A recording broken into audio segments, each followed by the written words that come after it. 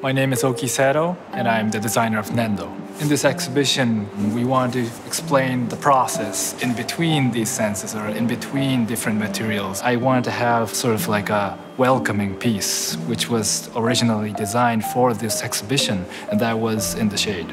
I came up with a base, which is made of Caesarstone, and a glass that has this shady color. When you look through the glass, you feel like you're standing in the sunlight, and the opposite side is in the shade. But when you see it from the opposite side, you feel like you're in the sunlight. So you always feel like you're in the sunlight. When you start playing with materials, you notice that even the heaviest materials, like Caesarstone, can become something very soft. An interesting material talks to a designer.